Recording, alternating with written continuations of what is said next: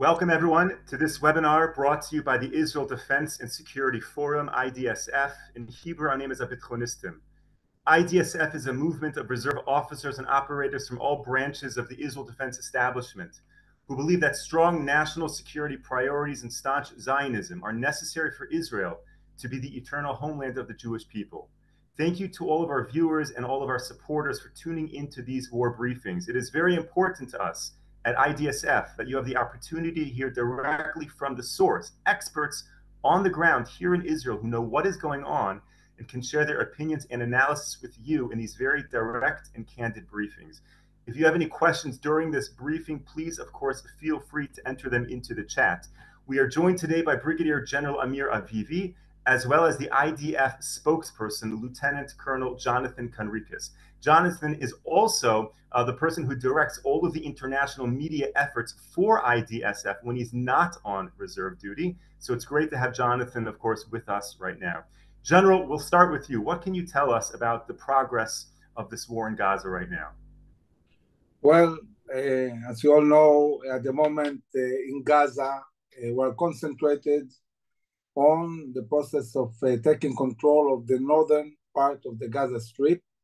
A few days ago already, we really managed to circulate all of the Gaza City, and now the IDF is operating inside the Gaza City, closing more and more on the really centers of gravity inside.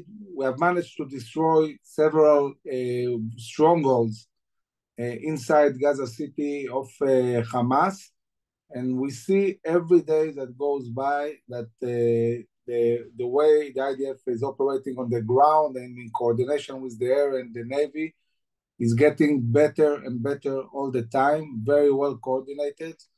And if at the beginning of the ground incursion, we saw Hamas able to launch almost attacks on the level of a company, 40, 50 terrorists attacking, we see that their effectiveness is less and less. They're less able to launch really massive attacks, and the IDF is managing to cope better and better. We are exposing huge amounts of rocket launchers in schools, in mosques, maps, anti-tank missiles that are left over. The combat engineers doing a very good job dealing with the underground tunnels and managing to really destroy this infrastructure as the IDF is moving forward. I must say, and probably Jonathan will elaborate about it more, that in this war, unlike previous operations, what is really going on exactly on the ground, it's kept really quiet. We're not releasing photos, and also because there is no internet now in Gaza, also the Hamas has a huge difficulty to try and send pictures of what's going on. So this is something we're not seeing the way we saw before. In the north, as we expected, Hezbollah is getting, as the ground incursion is growing, Hezbollah is shooting more and more. We had yesterday 30 rockets, today 20 rockets, and also areas that are already in the vicinity of the city of Haifa. The IDF is responding, attacking fiercely any attack from Hezbollah. Hezbollah has quite a lot of casualties by now. While the Northern Command is really in high alert and ready in Judea and Samaria, there is all the time offensive and arrests of terrorists. I think almost 1,400 by now. Many of them Hamas operatives. They managed to launch really 1 or 2, 3 terror attacks, even one in Jerusalem that resulted with one border patrol soldier, female, that was killed.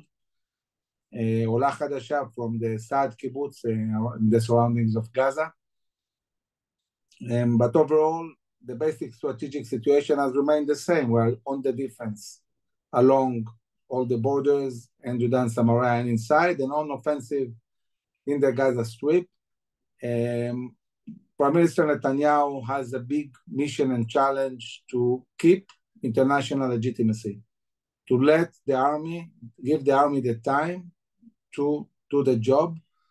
He continuously talks with Presidents Biden and Blinken and other leaders in the West, and keeps the legitimacy we need to continue and operate and develop this war.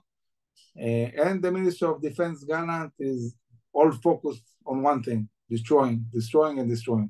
All of Hamas capabilities, Palestinian Islamic Jihad, and all the infrastructure inside Gaza. And as I said, it's going well. Let's hear, who is actually really in the details. Jonathan. Thank you, General. Yes, so please, Jonathan. Thank you, Moshe. Thank you, General. And shalom to everyone listening. A pleasure to be here. I'm happy to be back with the IDSF. Since Saturday evening, a month ago, I've been in reserve duty. My last assignment in the IDF, I was the international spokesperson up until 2021, basically July 2021, and since then I've been a private citizen. But once the attack started, I immediately informed the IDF spokesperson unit that I was ready to go. Actually, I went and did a few interviews on my own before going into uniform. And ever since then, I've been doing night shifts. Why night shifts? Because one of the main takeaways that I had from my tenure, 4 years being a spokesperson and 11 days during Operation Guardian of the Walls in May 2021, was that I didn't have a backup. Now the spokesperson, Lieutenant Colonel Richard Hecht, has one. He has a few of the former. We are there and we are supporting, and it's a team effort. And I've been doing night shifts in order to allow the regular team to sleep, or at least get a few hours of sleep during the night. That is why I've been doing less for the IDSF, because I've been focused really on presenting the IDF to the world. I'd be happy to share about my experiences, what's been going on. I'll just complement what General Avivi said about the current situation. We are operating in all of the areas around Gaza Strip, and yes, we are intentionally keeping that vague and unclear. We don't want to give the enemy a clear understanding of the presence and location of our troops. Definitely not the plan ahead. But once we attack on the ground, and after we attack, then we speak about it, and then we release information. But learning from past events, we're careful about sharing our locations, and we don't want to give away anything to the enemy. So far, that tactic is good, because we understand that he is on his toes and keeps on guessing and doesn't really understand, despite the fact that it's such a media-saturated environment. Hamas is still having difficulties really focusing its efforts. Now, we are extremely careful not to feel complacent and not to feel too good about the combat efforts. We know that we are fighting a ruthless, vile enemy that has had time and availability and effort to prepare the battlefield and to prepare lots of underground infrastructure, tunnels, and they have significant military capabilities in terms of anti-tank missiles and rockets, RPGs, and other types of weapons that they have. In each engagement that we get to, let's say a battalion compound, an enemy battalion compound, we expose subterranean infrastructure, we blow it up. Just a few hours ago, we released additional footage of additional tunnels that we exposed, cleared, and now blew up. It's dozens of feet below the ground, and it's really significant infrastructure. And we also expose a lot of weapons. weapons that Hamas has been able to stockpile coming in through the tunnels from through Egypt, most of it. And some of the weapons that we find are really high-level standard weapons. The morale in the IDF is high, despite the fact that we have sustained casualties over the week and a half that we've been maneuvering inside Gaza. Despite that, morale is high, cohesion is high. Our troops on the ground, regular and reserve, are very clear about the mission, very clear about what needs to be done. And there's very little noise in terms of the mission, how important it is, and most importantly, the link between what the troops are doing on the ground now and how that relates to preventing another October 7. People understand that if we don't take out each and every Hamas stronghold under Gaza, whether it is underneath Jabalia or Shati or Zaytun or many other neighborhoods, doesn't matter where they are, wherever they are, the IDF understands that if we don't take them out there, then we will face additional challenges and they'll be able to regroup and challenge us again. And that is the situation that the IDF understands perfectly clear. We are not going to allow at the end of this war. So I have the troops on the ground are working methodically, systematically, without rushing and without exposing themselves to undue threat and danger. We're using lots and lots of additional fire capabilities from the air, from the sea. We're using lots of intelligence in support of the tactical movement of troops in order to expose our troops to the least amount of danger.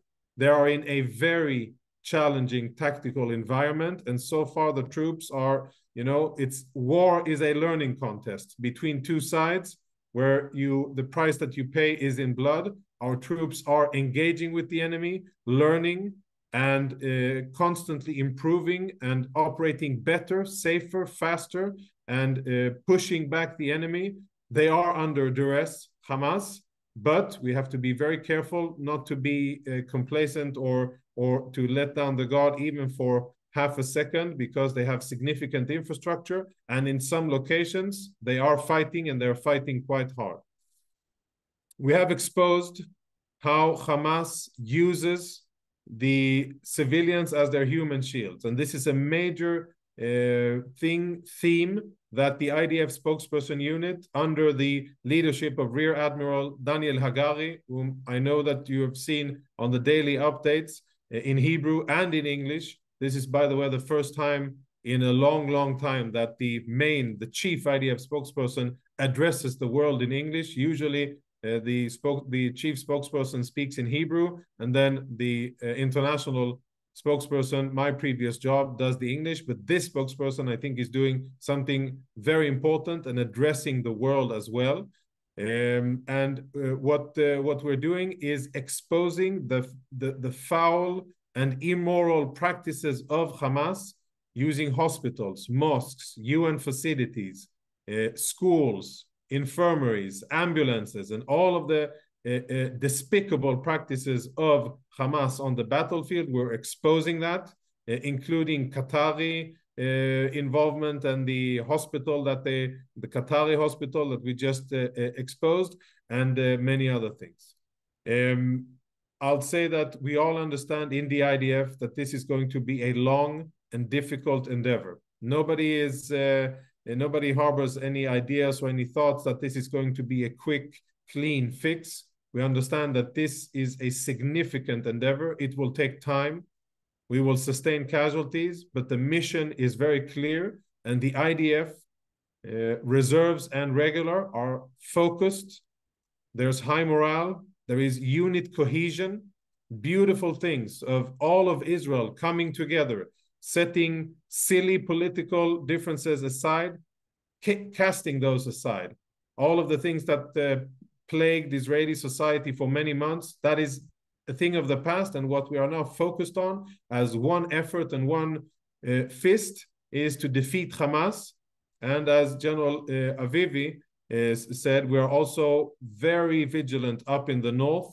We understand that Hamas is one enemy with certain military capabilities, but that Hezbollah in the north is by orders of magnitude larger than Hamas in terms of firepower, quality of personnel, and weapons, and that we have to be very ready for that area to escalate as well. Last word before I Moshe will direct questions. Very important international involvement, the quick response of the US and the military posture. I'm not going to get into politics and things that are less, military for me to be speaking about at the national level, but I will say that the cooperation between us and US Central Command is outstanding. We share intelligence, we share assessments of the situation, and I think that what our enemies are seeing is basically one front of Israeli and US assets in the area, and with a clear posture towards Hezbollah, towards Iran, towards the Houthis, and anybody else who is part of the Iranian axis of evil, that there is cohesion, resolve, and capabilities to prevent a regional war, and for this stage to allow the IDF to focus on Gaza in order to get the job done first and foremost in Gaza, and then we'll see what we will deal with other fronts as well. Can you explain to people how this unit works? I mean, you guys have to deal with all the world and interviews and digital and all of that. How is it done? Yeah. So what we're doing is we see ourselves as enablers. What we aspire to enable is for the IDF to continue to operate and to have legitimacy and international support for our activities. And that is essentially the job of this part of the IDF spokesperson unit. Now, the IDF spokesperson unit is a large unit in the IDF, which is deployed on the ground in all of the maneuver divisions, and it has 3 target audiences. First and foremost, the Israeli audience, the domestic audience, because the IDF is the people's army, and first and foremost, the IDF spokesperson unit provides answers and reports to the people of the state of Israel. Right? We have to make sure that Israelis understand and that there is transparent flow of information. And I think that you can see the briefings being done by Admiral Hagari from day one, even when the situation was horrible, absolutely appalling on the first days of the war after the atrocities of October 7th. Daily briefing, transparency, and telling the Israeli public what's going on, what's happening, answering questions, and providing a clear address of authority and responsibility to the Israeli public. Then we have the Arabic language spokesperson, Lieutenant Colonel Avichai Adrai, and the people who work under him, who are targeted and focused on Arabic speaking. So the people in Gaza, Hamas leadership, and of course, all of the enemies around, he addresses them directly. If you don't know of him yet, you should know he is phenomenal. He is on a totally different level of communicating and does tremendous strategic work by delivering messages in clear, perfect Arabic to enemy leaders, to civilians in enemy areas, both to deter and to dismantle and to demoralize and many other things, and of course to inform people around the world speaking Arabic what we're doing and why we're doing what we're doing. Now to the international, which I am part of. I am not in charge, I'm in support of the current spokesperson. We're a bunch of reserve officers. Now there are 4 of the previous lieutenant colonels who were in the job over the last 10 years. We are now all working together in a concentrated effort, just like all rest of Israeli society is coming together and working. We're doing the same. Our task is to engage with Western media. We operate in English, Spanish, French, Russian, German, and a bit in Persian as well, but these are the 5 main languages, and we do it all across the entire media landscape. So we do mainstream media, old school mainstream media, television, broadcast, radio, podcasts, and of course print, newspapers. We do all of the social media. So all of the official accounts of the IDF, the Twitter, Facebook, Instagram, TikTok, YouTube, all of that. We have a website which we run and is updated almost minute by minute. And all of that is constantly pushing out. Now, to give you some, an indication of the scope of the operations, there's more than 1,500 foreign journalists that have come to Israel since the war started in order to cover the events. And all of those, of course, want content from the IDF. They want to interview personnel, they want to get access to our troops on the ground, and they want to get briefings and content.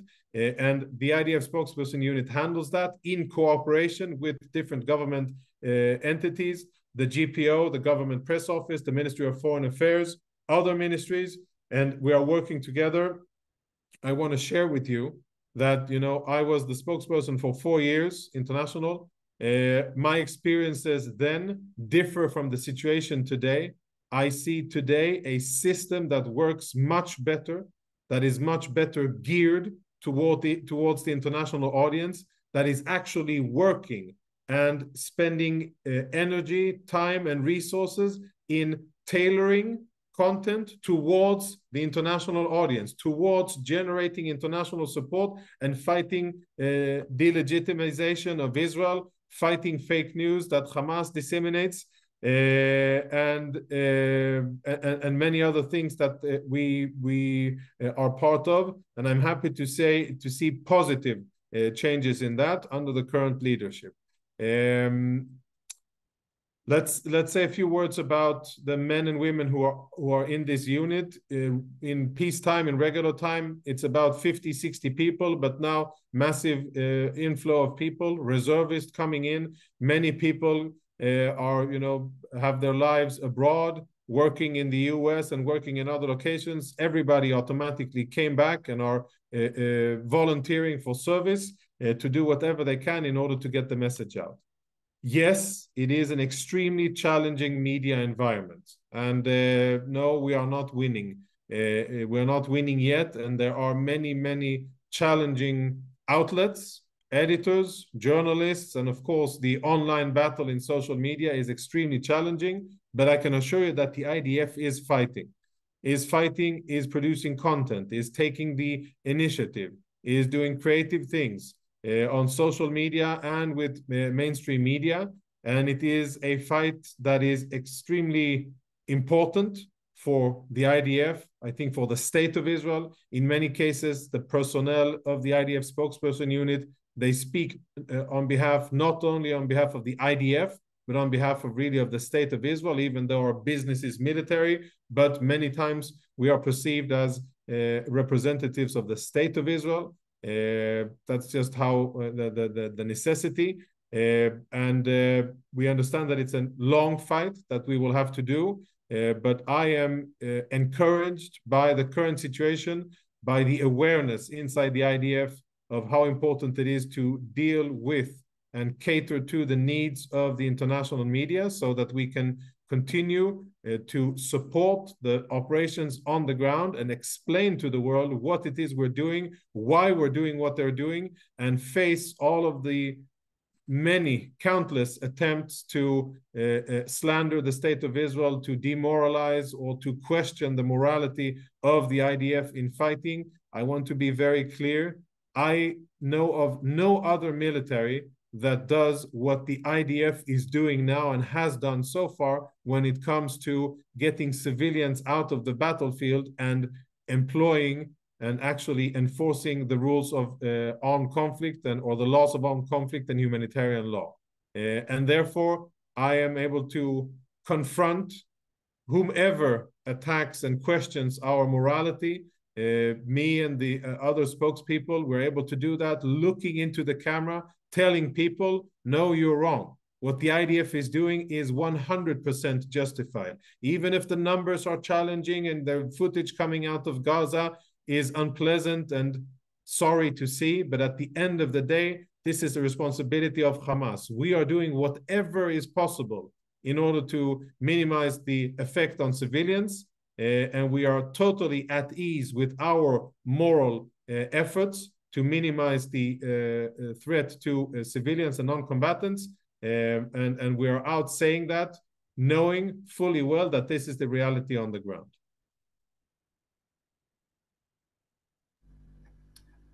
All right, Jonathan, thank you so much for sharing all of this. Many questions are coming in. You've piqued many curiosities for all of our viewers. We only have a few minutes left. So let me start with one question, and we're clearly not going to get to most of them. You have many years of experience with the international media. What would you say the current temperature is, so to speak, in the international media, in supportive of Israel, less supportive of Israel than years past? What is your feeling on the ground of how we're being perceived? Yeah, you know, the first day before we declared war, but on October 7th, I went to, did a few interviews, and I tweeted, remember how this started. On October 7th, I tweeted, remember how this started. It started with an unprovoked and unprecedented attack against Israel, and now we are going to respond against it. I also spoke something about the Iranian axis of evil. That tweet is very relevant, and I intend to retweet it periodically, because we know how things start, and then we know the kind of rhythm that the international media in general has. It started with a lot of outrage and support for Israel because of the tremendous, unprecedented brutality and attacks against Israeli civilians, the massacres, butchery, and I won't go into all of the graphics again, because everybody watching for sure are aware. And then that was the coverage. Now we are in the stage where most of the coverage is critical of Israeli efforts. We are working hard to remind international media and international legislators and people of influence, remember where they started. It started with the biggest and an unprovoked attack against Israel.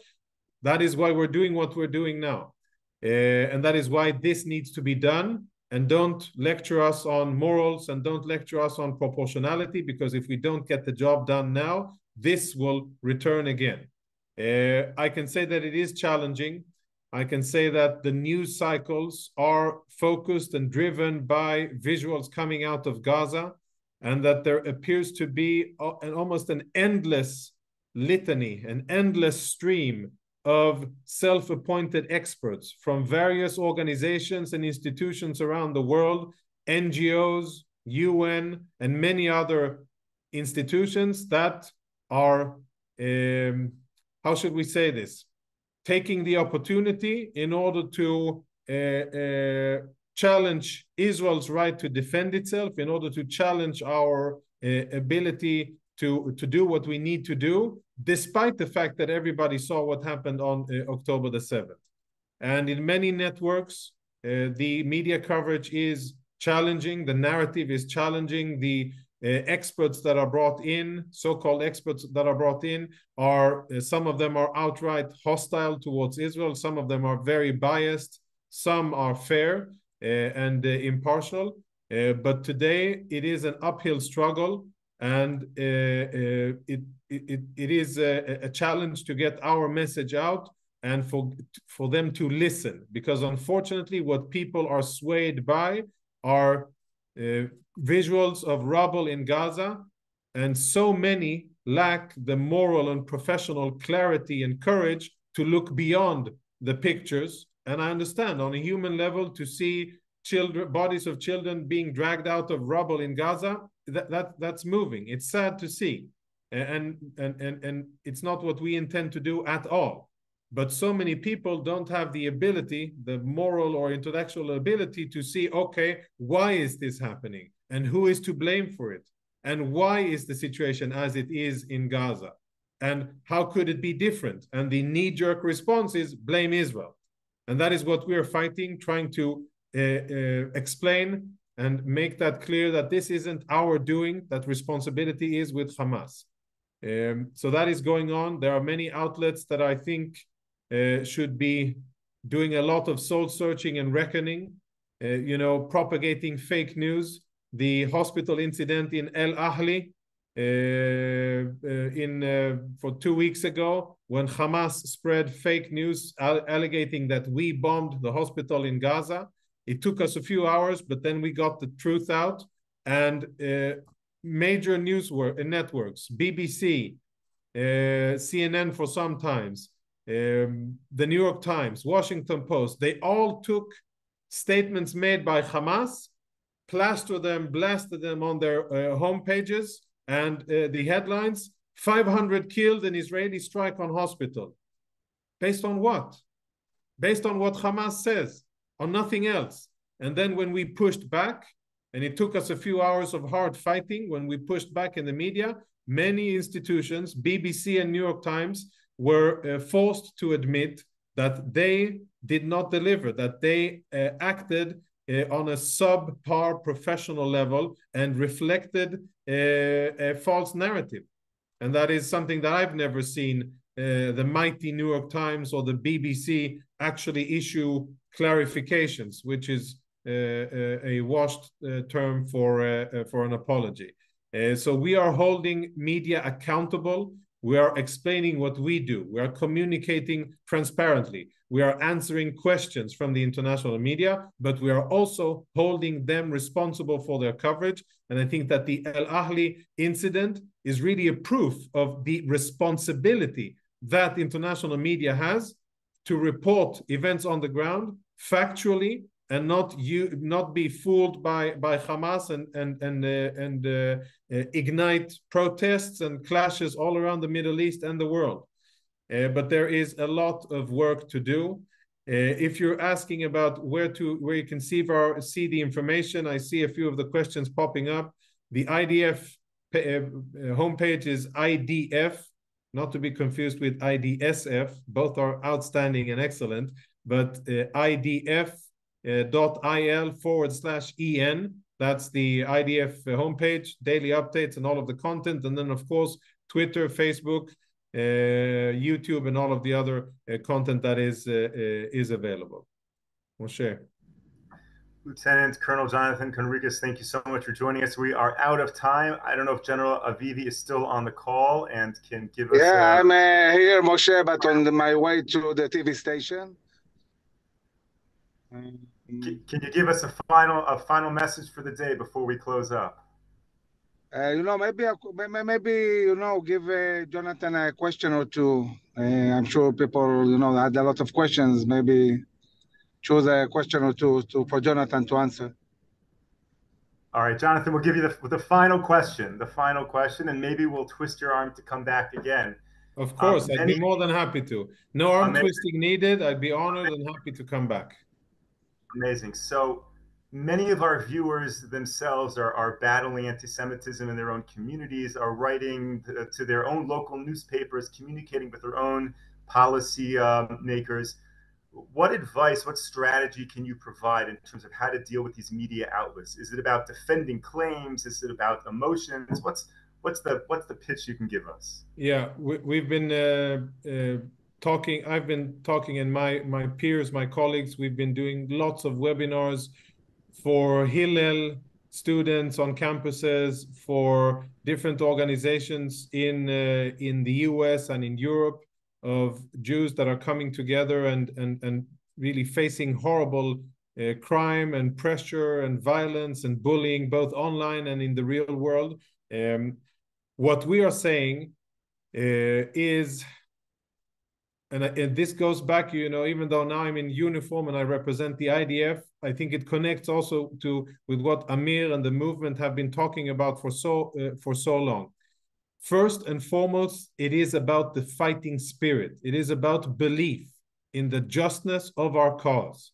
That is the fundamental thing. And I think this is something that has been eroding over the last years, where people have been tainted by anti-Israeli propaganda, and where the strength of our conviction has been eroded by lots of false information. And the first and most important thing to solidify is our belief in our right to exist here, in our ancestral homeland, to defend ourselves, to build prosperous, peaceful communities, to live in respect here respect our neighbors, but to live first and foremost in respect within ourselves, and to demand from anybody around us, enemies and friends alike, to respect our right to live in our ancestral homeland, and not to be apologetic about the fact that we live here and that we want to prosper and do the amazing things that we do. The second thing is to keep attacking, keep dominating. Don't wait for your adversaries for the masses of anti-Semites and anti-Israelis and bigots and evil people to demonstrate on the streets and take the initiative and control the narrative. Don't wait for that to happen. Take the initiative. Be out. Do active things, whether it's writing letters, writing op-eds, holding elected officials accountable, being active on social media, or applying pressure on academic institutions, on legal institutions, on government bodies. Basically taking the initiative and not waiting for the enemy or the adversary or the supporters of the enemy to take the initiative and dominate, but getting out there and holding people accountable. Because I think that at the end of the day, this is such a clear moral situation. If there are people out on the streets waving with Palestinian flags and chanting slogans like "from the river to the sea," they are on the wrong side of morals and they are on the wrong side of history, and they need to be called out for supporting genocidal terrorist organizations. Nothing less than that. And people that are on our side should be strong, should be aggressive, should hold people accountable, and should be shaming people that are supporting Hamas. And I'm not saying supporting Palestinians, supporting Hamas. Those people should be ashamed of themselves and they should face consequences for supporting terrorists. And who will make them face consequences? People like that are here on this webinar, by focusing on it, by applying pressure, by calling them out, by naming names, and by applying pressure on politicians and elected officials. But I come back to the underlying enabler. It is the spirit and our belief, our conviction, and our knowledge that we are fighting the most just of battles. That is what we're doing. We are defending our homeland, and anybody who doesn't like it can go somewhere else. We are totally within our rights to defend ourselves. That is our moral obligation. No other military would do it differently. I think other militaries would perhaps use more firepower with less distinction, less proportionality. But because we are Jews, we are humane, we are moral, we are doing what we're doing with less firepower than what we have. But that shouldn't be confused, and that shouldn't undermine our right to do what we're doing and to get the job done against the evil terrorists that we are fighting. And I want to send a last final message of strength. I know that Amir and the officers in the movement are doing a tremendous job in Israel, speaking about cohesion and showing cohesion, activities on the ground, strengthening Israeli society, coming together, which is beautiful. And I can say that what I see inside the IDF is of a strong, united, cohesive IDF, where political nonsense is cast aside. We have a mission, we're focusing on the mission, and we do not let outside past noise influence the resolve and our ability to fight. I am confident that we will fight, we will win, and I would like to end with just saying Am Yisrael Chai, and I would like to thank you for having me on the webinar. Thank you so much, Jonathan. Thank you, General Avivi. We're going to end here. Thank you to all of our viewers, all of our participants, and Jonathan, amazing work that you're doing, and we look forward to having you back. Take care, everyone.